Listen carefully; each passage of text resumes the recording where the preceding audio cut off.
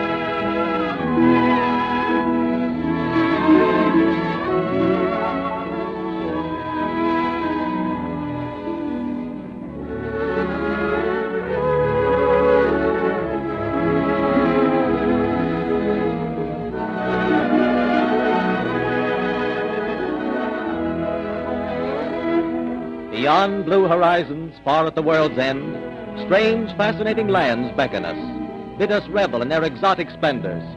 Come with us as we head for Ports of Call.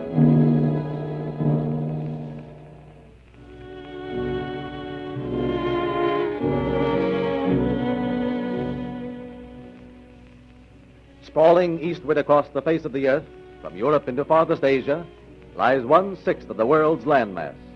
A violent country, a fascinating country, a sociological laboratory, the like of which the world has never before seen. This is Russia, our port of call.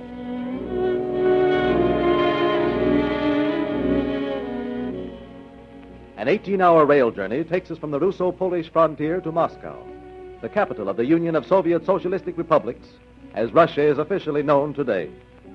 Here, amid the bustling activity of the most socially minded people on earth, amidst modern apartments and modern ideas, we find the physical reminders of the old Russia, of holy Russia, the land which lay sleeping in superstition until the violent hand of revolution shook her awake.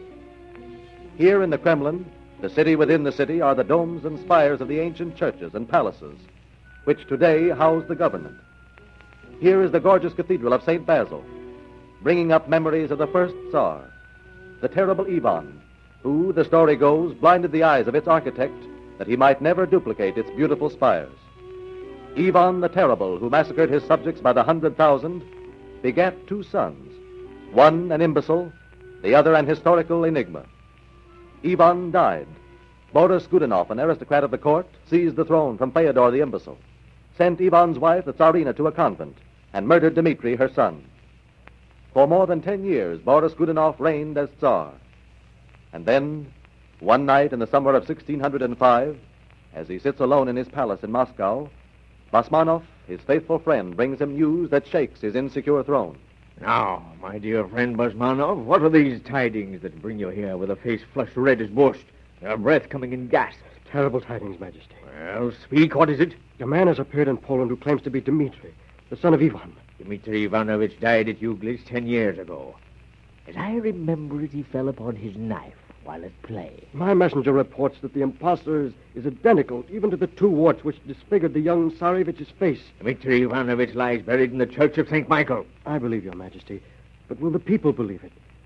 Even now the Polish nobles are planning to give this impostor an army to gain back his throne. Say nothing of this, Basmanov. Nothing. No one will believe the fantastic story of this crack-brained impostor for long. But the noblemen of Poland did believe the story of the man who claimed to be Dmitri, the rightful Tsar.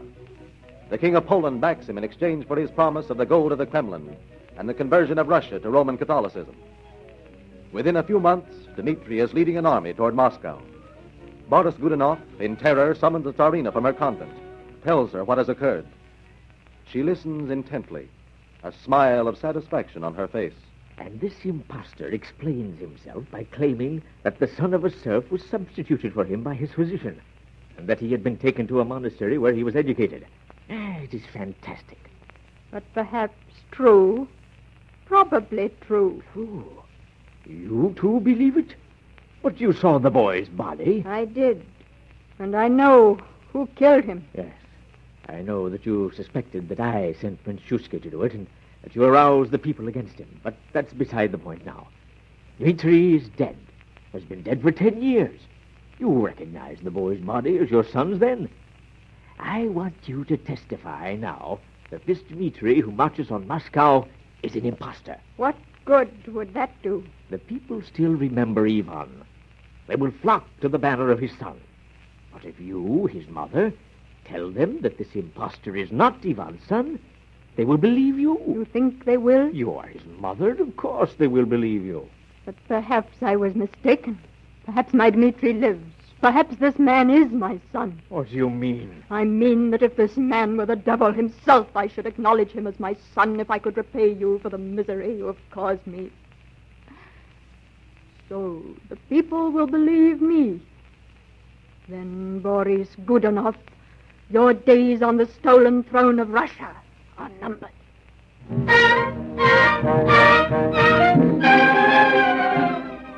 The bitter vengeance of the Tsarina did its work. Her public acknowledgement of the mysterious Dmitri as her son paved his way to Moscow. At the head of an army of ferocious Poles, before whom the awed Muscovites melted in superstitious fear, Dmitri enters the city.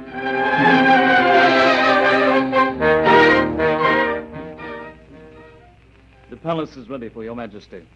I have 2 scores to settle first. Bring to me those 2 men who've stood in my way almost since my birth. Your majesty, Boris Godunov drank poison, even as you were riding through the gates of the city. Cheated me again, did he? And it would have been such a pleasure to have tortured him. And where is Shuski, the traitor whom Godunov sent to murder me? Prince Shuski has been captured. They're bringing him to you now. Your Majesty, Dmitri Ivanovich, I was a friend of your father's. Yes. And a friend of Godunov. You who would have murdered me. No, I swear it by the sainted towers of yonder cathedral. It was You not I that... lying, crawling, wheedling wretch. Kadinsky. No. No. Give it to me. I shall beat him myself. No, Your Majesty. Majesty? Oh, you would call me Majesty. No. You who would have murdered me. No. Regicide. Traitor. You learn the vengeance of a Tsar. Kadinsky, Your majesty.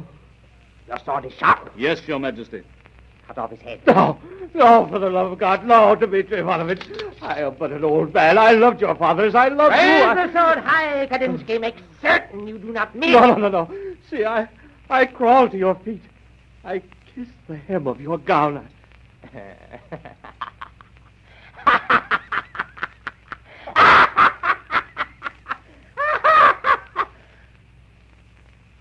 Kadinsky, return your sword to its scabbard. So, you would kiss the hem of the gown of the man you once thought to murder. Very well, Shuski. I will spare you. Your Majesty, may God bless you and smile upon your reign. Yes, I will spare you, that you may spend the rest of your life in Siberia. Siberia? Oh, but I am an old man, sire. I should never live to reach Siberia. I should die of cold on the way. No. Better that you kill me now. Kadinsky. Yes, sir. Prince Shuski leaves for Siberia at once. Yes, your majesty. I will have the cart brought. No, Your Majesty. Blessed Father of Holy Russia, do not send me to Siberia. Kill me now. Let the sword cleave my head from my shoulders now. Let me die in the glorious radiance of your person, not on the cold steppes of the north. Ah, you babble like an old woman. The cart is here, sir. Good. Place Prince Shuski in it and see that it leaves immediately. Yes, majesty. Sire, consider what you are doing. Consider how faithful I was to your father, how I have served Holy Russia. Kill me now, but do not send me into exile. To Siberia. I have spoken.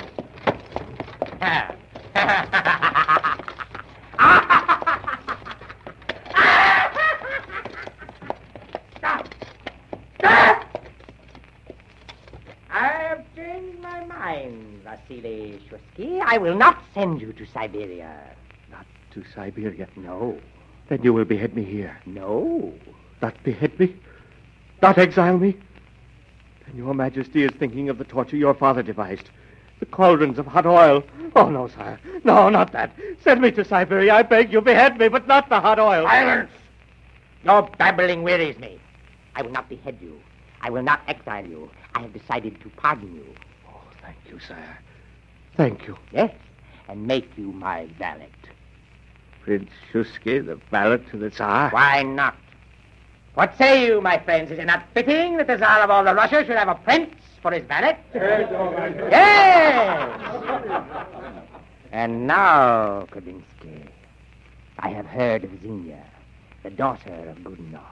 They say that she's very beautiful, that her eyebrows meet, and I'm weary of campaigning. She awaits your Majesty in her apartments, under guard. You think of everything, Kudinski. Lead the way. Come, Vasily, my valet. You may carry my sword. Yes, your Majesty.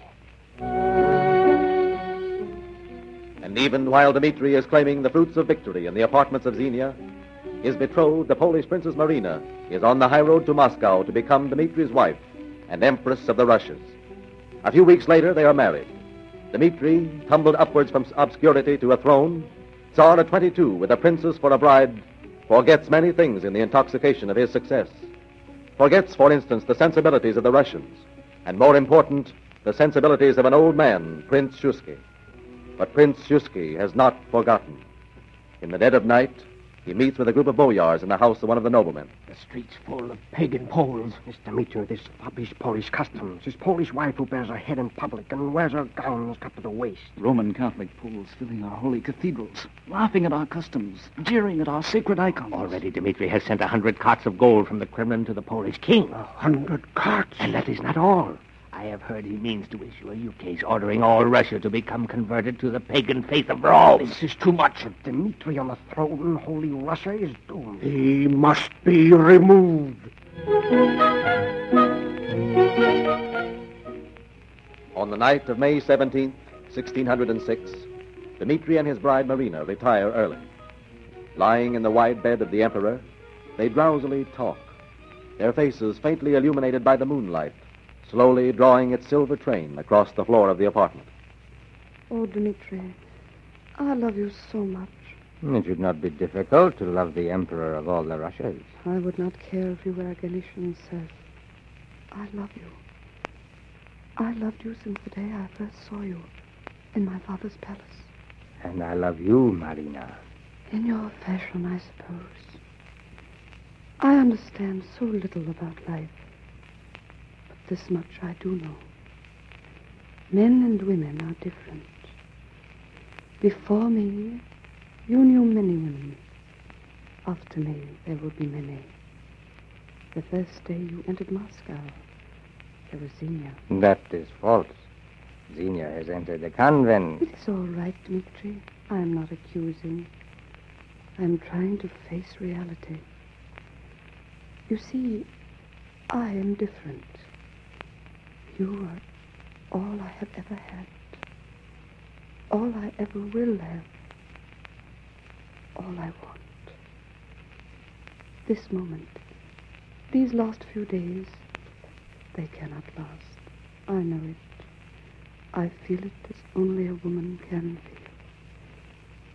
But I shall always remember that brief time when my Dmitri loved only me. Oh, you talk nonsense, Marina. Always there will be just you and I together, ruling this great land, loving as we do tonight. No, it cannot be. I know it.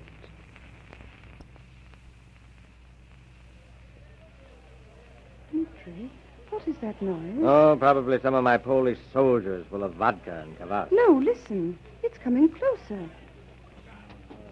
Listen, they're coming up the stairs. Dmitri, what is it? I don't know. Who's there? Who's it? Open the door in the name of the people of Russia. Marina, listen to me. It is ended. Those men have come to kill me. Listen, there's only one thing to do. I'm going through that window. I must get to my soldiers. I must try to come back to you. If I cannot, go to your father. Goodbye, my beloved. No, Dmitri, don't leave me. Come back. Come back. And be murdered by a band of peasants? Never. Goodbye. Oh, Someone just jumped from the first window. On your knees! You are in the presence of the Tsar of Russia. Naked as he was born. What Tsar? Imposter! Set upon him. He must not escape. I cannot escape. I have a broken leg. All the better. No! For God loves Fanny! Do not kill me! Do not kill me!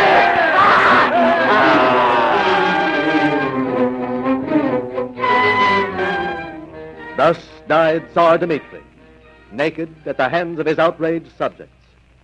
Whether he was the true son of Ivan the Terrible remains one of the enigmas of history.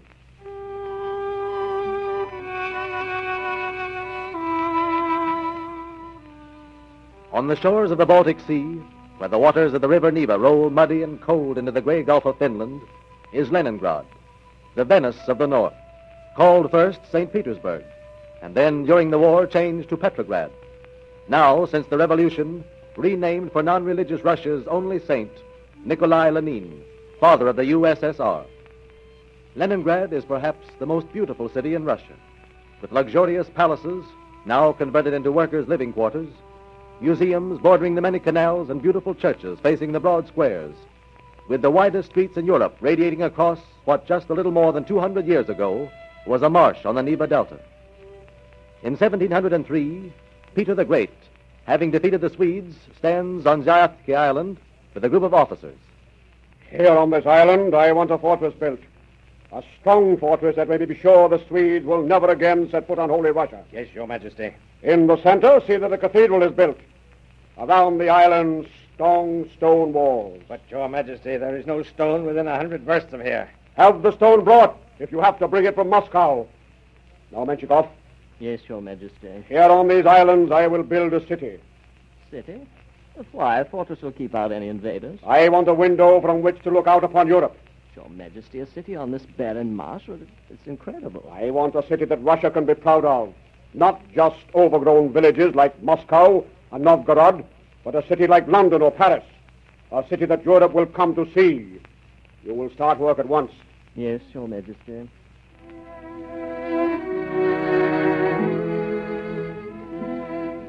Working under conditions so primitive that they carried soil in their hands, the soldiers, spurred by Peter's unflagging energy, built the fortress of Peter and Paul. And Menshikov, the pastry cook whom Peter made a trusted counselor, began the construction of St. Petersburg. But there were constant difficulties. We could get no workmen to come here. They die of the fever in the swamp. They suffer in the cold. Drive them here, as many as you need. Drive them here from the provinces. 40,000 a year if you need them. Cities laid out, palaces built, fortresses completed, but no one will come here to live. Order the nobility to move here from Moscow. I want 1,000 families to build houses here. Order them to bring the stone for their houses with them. I want 2,000 artisans to settle here. See that it is done. Thousands of people have died building the city. They die of disease, of the cold, of the flood. Oh, this is no place for a city. Abandon it. Abandon a paradise. Send for more workmen. Drive them from the farthest corner of the empire. What does the cost matter? We are building the most beautiful city on earth, St. Petersburg. The cost was 100,000 lives. But within a few years, Peter the Great had accomplished a feat of construction that could be compared to the Great Wall of China and the Great Pyramid of Egypt.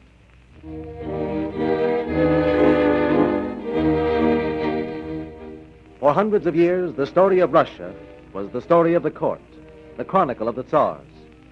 The people, the millions who lived in superstitious stupor, knew nothing but toil, poverty, and the solace of vodka and the Holy Church. They were serfs, owned in perpetuity by the nobility. This feudal society lasted 400 years longer in Russia than in the rest of Europe. But at last, in 1861, Tsar Alexander freed the serfs. This freedom meant little to the peasant. In the cities, it was different. Industry was gradually coming to Russia. Great factories were rising in St. Petersburg and Moscow. Workers, freed from serfdom, became more and more conscious of their class. Then, on a Sunday more than 30 years ago, occurred an incident which was to affect profoundly the most backward peasant in the farthest corner of the empire. A few days before the fateful Sunday, Tsar Nicholas II is going over state papers with an official of the court. Here, Your Majesty, is a communication I feel you should know about. What is it? It is in connection with the workers' strike at the Putilov Iron Works. Oh, that matter. It's most annoying. Well, what does this say? Who is it from? It is from Gapon, the priest. He asks that you meet a deputation of workers here at the palace on Sunday. Oh, I have nothing to say to them. What is this priest, a nihilist? No, Your Majesty. The secret police report that he is a social worker and is the head of the Association of Russian Factory and Mill Workers. These workers, I don't understand them. Here I have all the worry of the war with Japan, and they have to go on a strike. It's very upsetting. What will you do about this petition? Will you meet them? Oh, I was planning to go to Sarkoe Salo on Sunday. I need a rest. Your grandfather met a similar deputation of workers in 1878. Yes, and accordingly set a bad precedent. Should I give orders for the demonstration to be stopped? Oh, I don't know. I'm tired. You do whatever you please about it.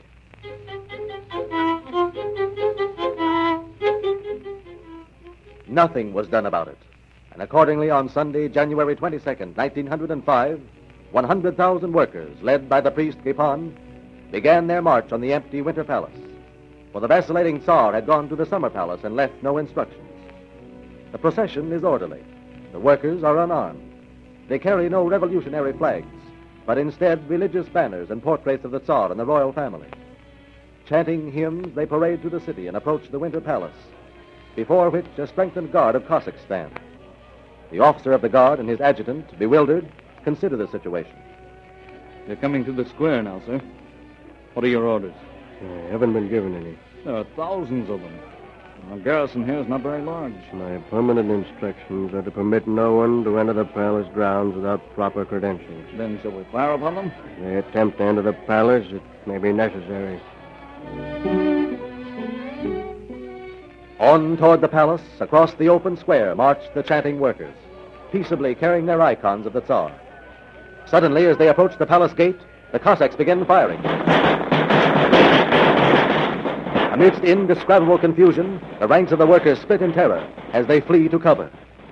In a moment, the square is deserted, save for 500 men, women, and children who lie dead upon the newly fallen snow, and 3,000 more writhing in agony of their wounds.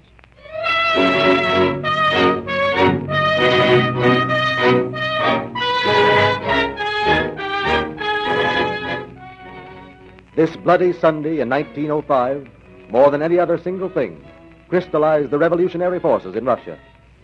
From this day, indeed, the Russian Revolution may be said to have begun. The outraged and disillusioned people, disgusted with the excesses of the Tsaristic regime, grew more and more class-conscious. So demoralized did the nation finally become that it was impossible for Russia to keep an army in the field during the World War. When, by the spring of 1917, more than 2 million soldiers had deserted, Tsar Nicholas abdicated. The revolution was now in progress. Kerensky, the Menshevik, held sway for a few brief months, and then fell before the Bolshevik forces of Lenin and Trotsky.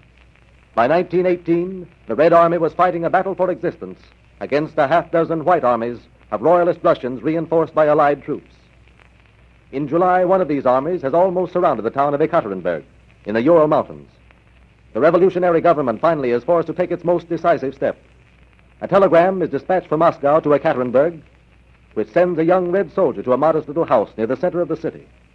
The house where for several months the Tsar and his family have lived as private individuals. Nicholas Romanov, you are instructed to gather with your family at number 16 Orloff Street tonight at 8 o'clock. Why? What is to happen to us? It is necessary to move you. Disturbances have broken out through the town, and they might endanger your person. You'll be taken under guard this evening to 16 Orloff Street, and from there will be transported by automobile to more safe quarters. Be prepared to leave here by 8 o'clock. Very well. At 8 o'clock, a guard appears and leads the Tsar, the Tsarina, and their 5 children to the building at 16 Orloff Street. They are led into a low-ceilinged guard room in the basement. In the dim light, the Empress and Emperor of all the Russias find seats. The children gather around, staring with frightened eyes at the cold faces of the several red soldiers in the room. The Tsar reassuringly grasps the Tsarina's hand. She turns to him. Nicky, I don't like this. I'm afraid. It's all right, Alex. Don't be worried. It's all right. These horrible peasants, so insolent, so dirty. Nicholas Romanoff, it is my duty to inform you that your presence and that of your family is a threat to the Third International. Should your friends who are nearing the city succeed in rescuing you, it would be a very dangerous blow to our cause. Therefore, you have been sentenced by the Committee of Workers and Peasants to be shot. Shoot me, but spare the children and the Empress. The existence of a single Romanov is a danger we cannot risk. Spare the children, for the love of God. Attention! Oh, let the children live. Holy Mother. Aim! No.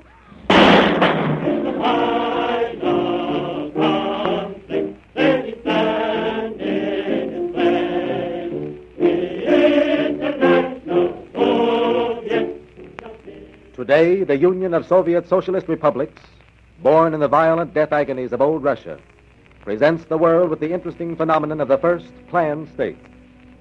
Only when the boys and girls of today, who have been raised in a society which minimizes the family relationship in favor of a social relationship, have grown to maturity and are in control of their society's destiny, will the world know whether communism has been the right thing for Russia.